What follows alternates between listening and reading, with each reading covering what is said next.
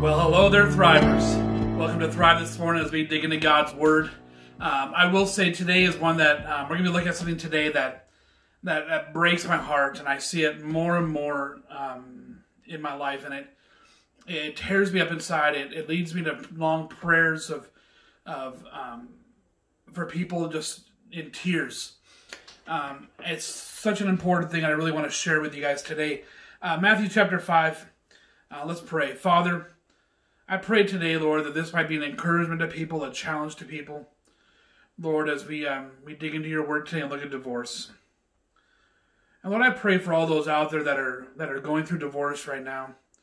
Lord, I pray for reconciliation in their relationships. Father, I pray that you might make those things whole.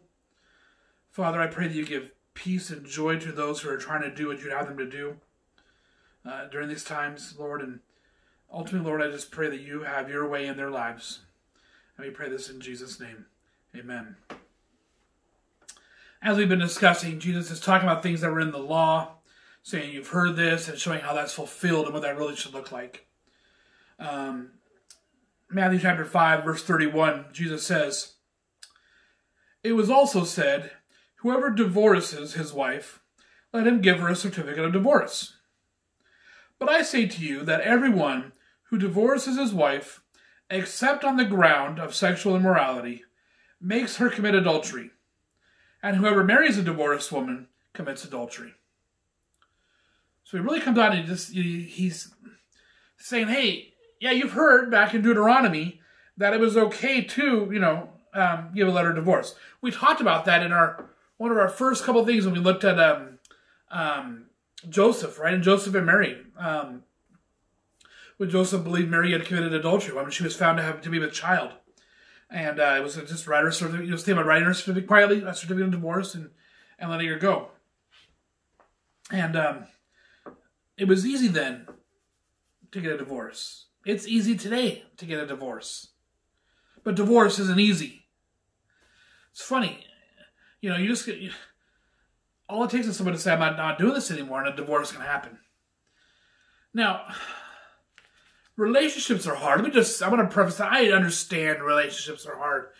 Marriage is difficult. All right? My wife and I have been married a little while now.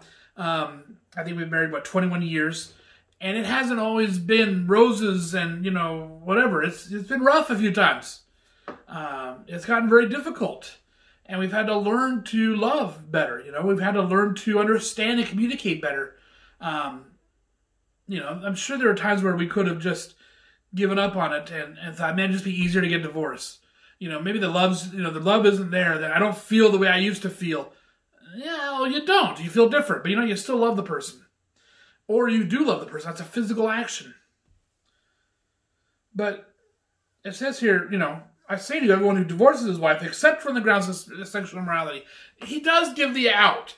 If your partner, your spouse, commits adultery, he's not going to hold that against you if you're getting a divorce. Does that mean you should get a divorce? No, I don't think so. Again, we have the God of reconciliation, right? We have the God who takes, sinners against perfect God and brings them and makes them whole. That's our God. That's our Jesus. And I have seen, praise God, I've seen relationships where a partner has committed adultery, things have gone bad, and yet they repent of their sins, right? They repent to God, they repent to their wives, they repent to those who are involved in other ways, or those who are affected by it, and they ask for forgiveness. Forgiveness is given. The relationship is made whole. Sure, they've spent years going through problems. It's not easy to do this and to go through that, but God is the one who makes things whole. And then that would be the ultimate prayer for any situation like that. But he gives the out for sexual immorality.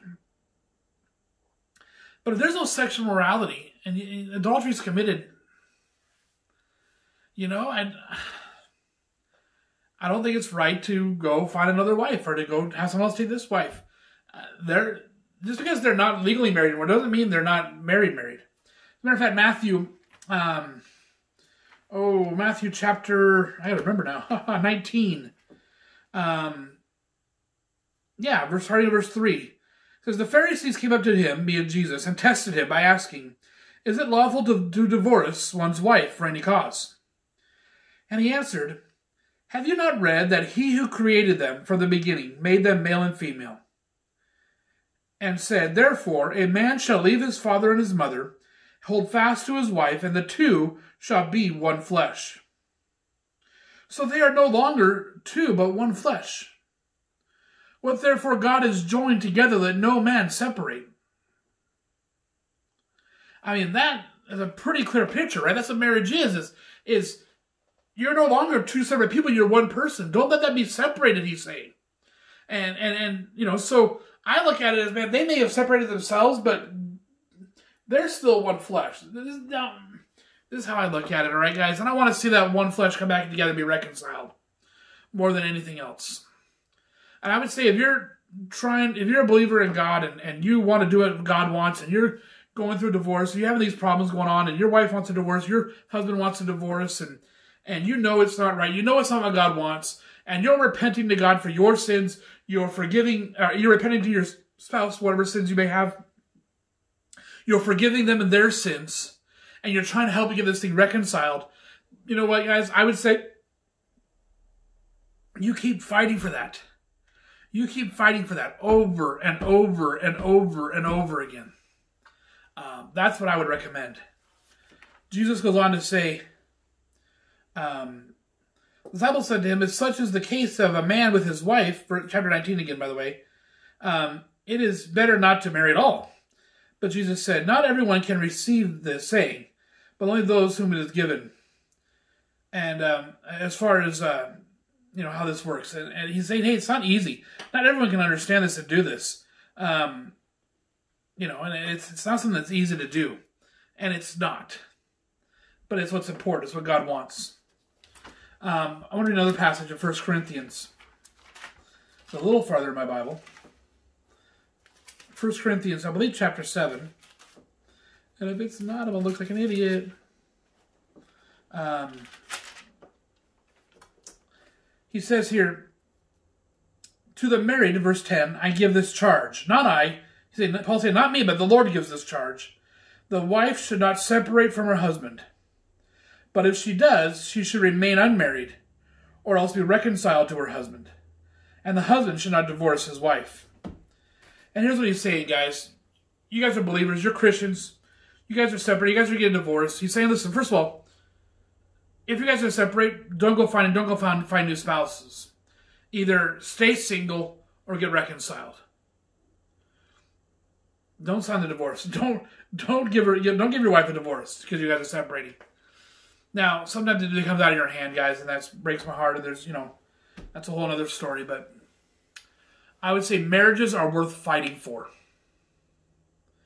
Right? You're no longer two, you're one flesh. Fight for your marriage. I'll tell you what, guys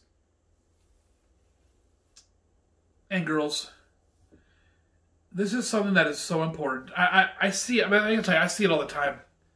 A friend of mine recently messaged me to tell me he was going through a divorce. It tore me apart. I know and love both of them, and it hurts so deeply. I've seen so many people I love get divorced in the last few years. People have been married for years and years, you know, and man, it is awful. It destroys not only your own relationship, but it destroys your family and your kids and everything else. It's just, it's so hard. I'm so glad God made relationships and marriage. I love my wife. I love being married to her. I can't imagine separating from her. I couldn't imagine trying to live this life without her. And guys, if you don't understand that in your own marriages, you need to get that resolved. You need to understand what it would really be like without them. And understand that you're one flesh. Fight for your marriages. Guys, fight for it. It's worth fighting for. Guys, girls, you're going through divorce right now. I pray for you. Let me know. I'll add you to my prayer list. Several people I'm praying for going through divorce right now. I pray that reconciliation can happen. I hope it does. More than anything else in the world.